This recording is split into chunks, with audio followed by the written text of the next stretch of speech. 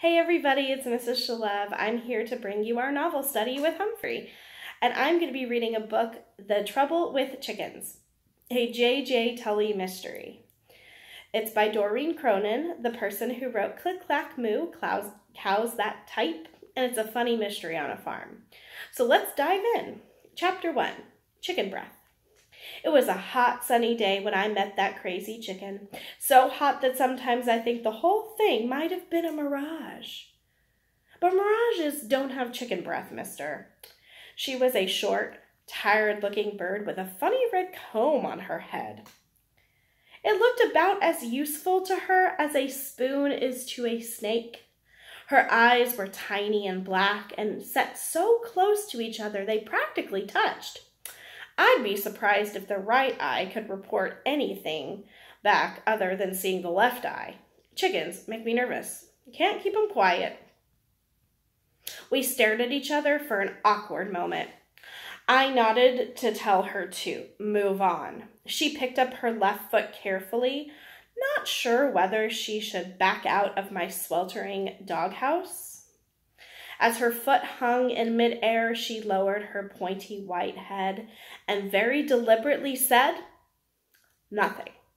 A phone rang, a car backfired, a blender roared, and that crazy chicken didn't even blink.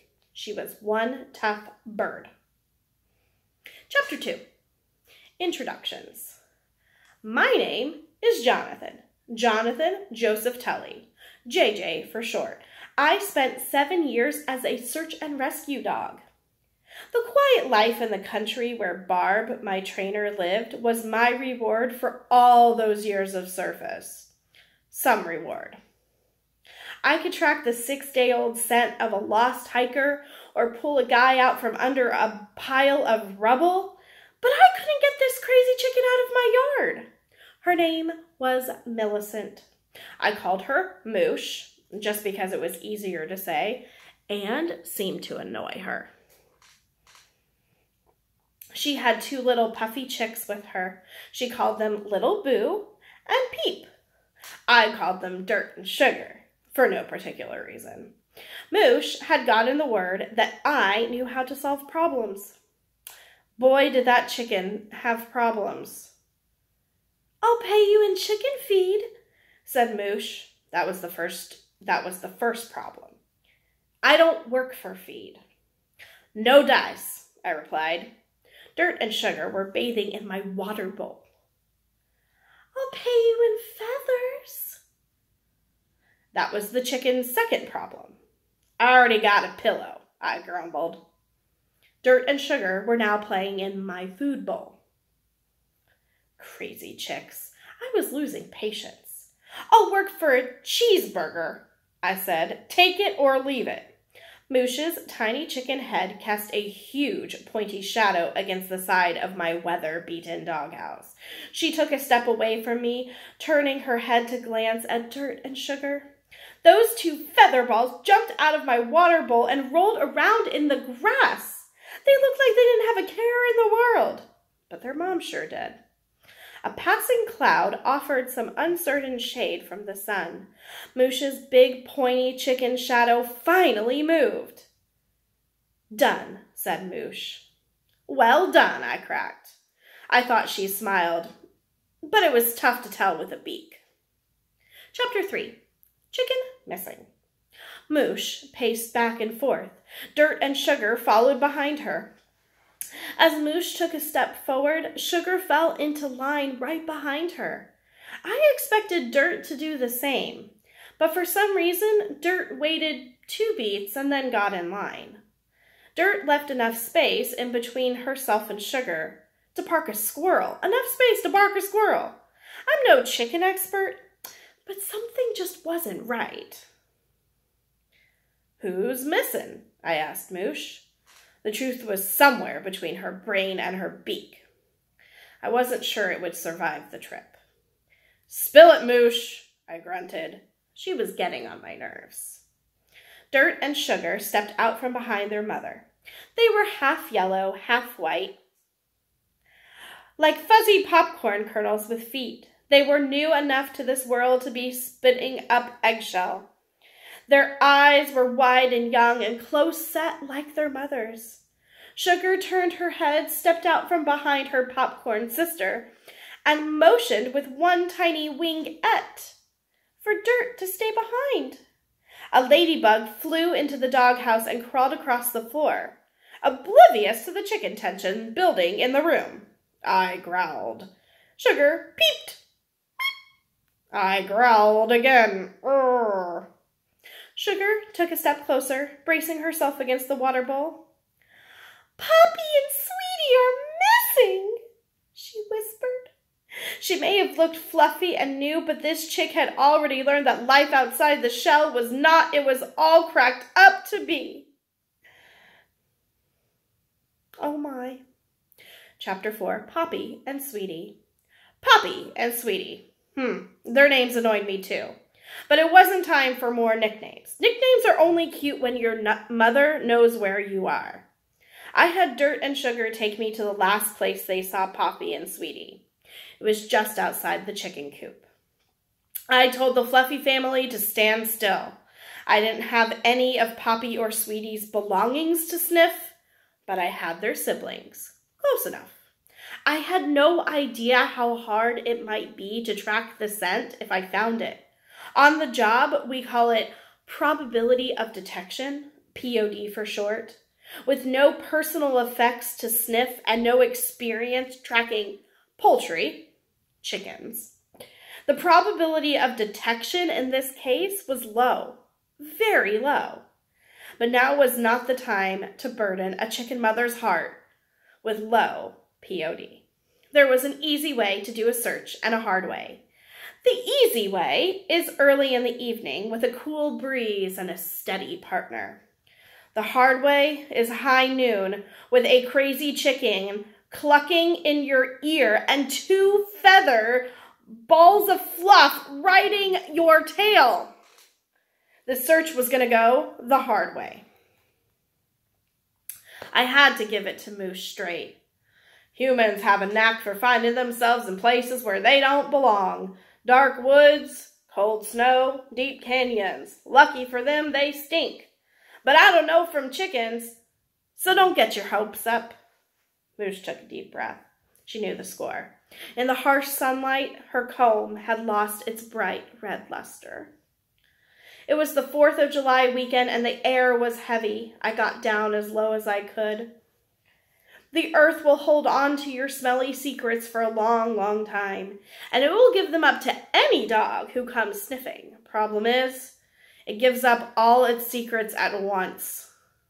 You have to be able to sniff through them to find what you need. I got the smell of bare feet, barbecue sauce, blueberries. But it didn't take long to pick up what I thought was a chicken trail. I followed around the edge of the yard, under a pile of rotting wood, past the barn, and then across the open field. For all I knew, it could have been a chicken sandwich. Then something hit me in the eye. Hard. I stopped in my tracks. Moosh, Dirt, and Sugar were right behind me. When I looked up, I got hit again. It was rain. Hard rain. The kind of rain that makes grown men wear funny boots, that kind of rain. I called off the search. Sugar was in my face. Listen, Mutt, my brother and sister are missing and you're worried about getting wet? She was so close to me, I could have bitten her in half. Get lost, I mumbled. Make like a sponge, mister. I had to hand it to Sugar. She was as tough as her mother. Chapter 5, Chicken Scratch. The sky turned from gray to green to black. If the rain hadn't already washed off the scents of Poppy and Sweetie, it seemed the wind would have blown it away. After a short stroll in the hard rain, I decided to get back to my warm bed. I had had enough of this little chicken adventure. It was time for a nap after all. The trouble with dog houses, though, is they don't have doors. Moosh, Dirt, and Sugar were just a few minutes behind me. "You smell like wet dog," said Sugar. "I am a wet dog," I grumbled. "Is this the search part of the or is it the rescue part?" asked Sugar. She reminded me of a splinter I had once. It bothered me, and I was much better mood when it was gone. Before I could answer her, Moosh waved a note in front of me. "I found it in the chicken coop," cried Moosh. I tried to grab the note out of Moosh's beak. That thing was sharper than it looked. I gave up my hold on the note. Two things were clear. Who had ever left that note had fast feet and a head full of big words. The note said, "I have your peeps. It behooves you to rendezvous. Twilight, your place." Which basically means somebody stole the chickens, and behooves you to rendezvous means that you should probably meet them, and twilight, your place, is the time that they're supposed to meet. Chapter 6, Chicken Tears. Moosh paced back and forth. Sugar and Dirt followed behind her in the same oddly spaced line as before. I stood in front of Moosh and brought her little chicken parade to a halt. Sometimes your gut can tell you more than your nose. This was one of those times.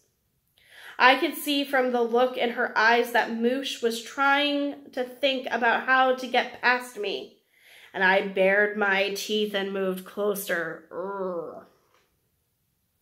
That changed her mind.